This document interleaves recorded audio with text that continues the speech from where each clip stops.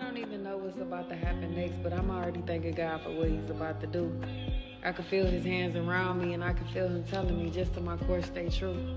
I'm understanding that in my journey, I'm not always going to have a clear view. I just got to put one foot in front of the other and remember I might be unsteady when I'm taking steps that's new. Today, Miss Carol told me, if you're going to worry, don't pray. But if you're going to pray, don't worry. So I've been praying for protection, guidance in my direction, and a couple of the answers have hurt me.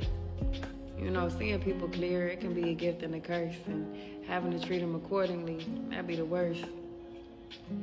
But when branches no longer bear life, they have to be clipped. So I'm standing up straight while I'm tailored, because for my dreams I want to be fit.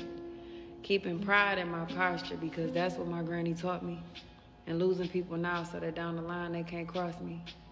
Learning to move like I got something to lose, you don't got no idea how much that cost me. Life hit me hard.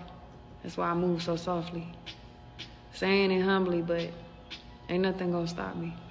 I don't know what's about to happen next, but I know that God got me.